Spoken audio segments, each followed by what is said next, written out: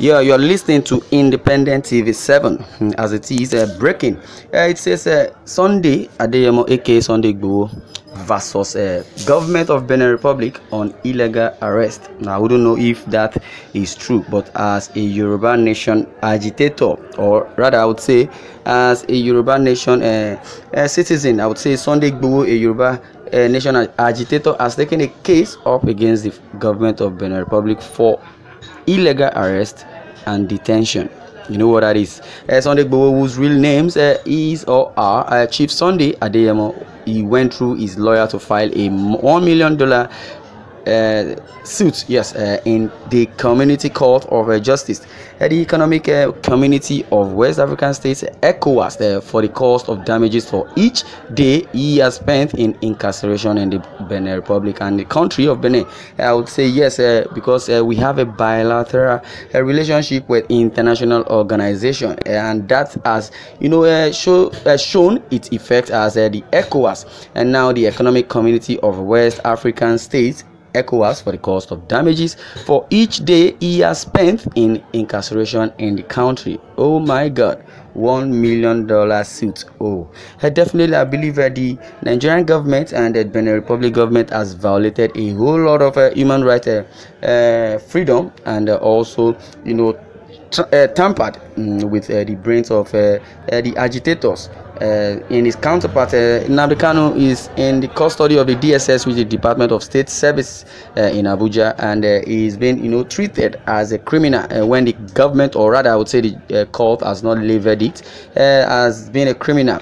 According to Sunday Igboho's lawyer, Mr. Tosin Ojaomo, a prayer for a declaration of the court that Benin Republic action regarding his unlawful arbitrary arrest and detention, violating his freedom of movement, his right to an unbiased trial within a reasonable time, violated his right to dignity as a person. What that simply means is, according to his lawyer, says they have violated the right of Sunday Igboho. You could remember vividly when Sunday Igboho's house was raided at that early hour of 1:30 a.m. July 1st, 2021. If you are following the antecedent of the agitator, though people say he's a Yoruba activist or is an illiterate, but as it is, he has made the lives and mind of Nigerians and their intentions known to God, to the government and every other body that we are a treaty to, which is the agreement we have as the bilateral relationship, which has given Nigeria prowess to go and stand in international organization as one of the United Nations member. And as it is, I would say Sunday Igboho and the report has gone further, revealed that the order being sought, according to Igboho's counsel, is pursuant to Article 59 of Rules of Procedure and expedited, definitely that's English, and the procedure and hearing regarding the imprisonment and release of his client. That is coming from the lawyer, according to Mr. Tosin Ojaomo. Definitely, I would say Sunday Igboho has been languishing in the captive and the detention of Benin Republic just because he is in his view and in the minds of Nigerians. Said that yes, let's put a stop to bad governance. And also, in otherwise, if there is no stop to the herdsmen farmer crisis, definitely he is going to come out. And what really brought Sunday Igboho out was just because he must have been hearing, yes, based on the herdsmen has been committing havoc and also making unrest in the life of the people of Igboho in Oyo State and the people of Ibarakpa thereafter, until when the Fulani herdsmen, or I would rather say the terrorists, who are hiding under the disguise to be herder, or I would say they are herding or rearing cattle, started misbehaving. So it got to a point where Sunday Igboho saw that his friend, who he brought all the way from diaspora, was killed by this entity.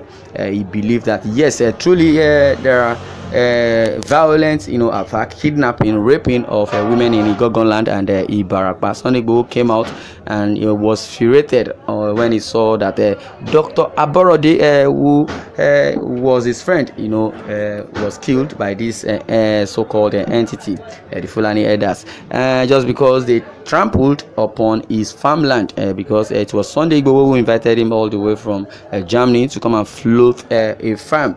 Since Buhari says everybody should go to farm, at the long run he admonished and scolded the Fulani herdsmen to be until when they took justice into their hands, or took laws into their hands. And it has been reported that that the order being sought, according to Igboho's counsel, is in pursuant to Article 59 of Rules of Procedure and Expedited Procedure, and hearing regarding the imprisonment and release of his client. Yes, that is what it is. We know the antecedents of or the narrative the government of today are planning. They have really failed woefully in their duty, because it is the public funds that they use in paying salary, and also enjoying immunity which covers them.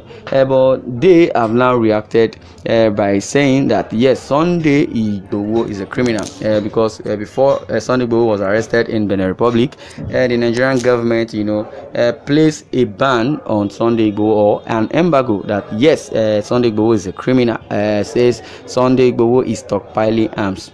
Is stockpiling arms, and also is inciting war in the public. I don't know where that is coming from, because I believe Sunday Igboho only did his rally protest in the southwestern state, that is in Osun State, he did in Ondo State, he did in Ekiti State, he did in Ogun State, and in Lagos State as well. So it has been said that he is inciting war, or he was inciting war, and is into ammunition trafficking. That is what is called. That is stockpiling arms.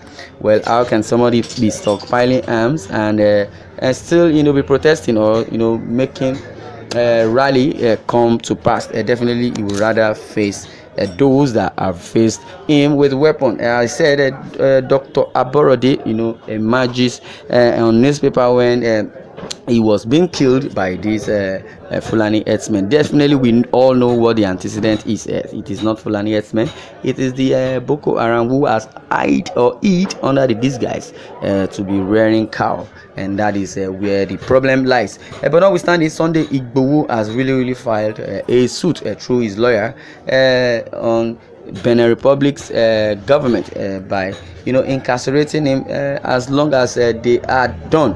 Igboho, whose real names Chief Sunday Adeyemo, aka Sunday Igboho, and also went through his lawyer to file a $1 million suit in the Community Court of Justice, the Economic Community of West African States, ECOWAS, which have pronounced earlier for the cost of damages for each day he has spent in incarceration in the country. According to Sunday Igboho's lawyer, Mr. Tosin Ojaomo, prayer for a declaration of the court that Bênìñ Republic actions regarding his unlawful, arbitrary arrest and detention, violating his freedom of movement, his right to an unbiased trial within a reasonable time.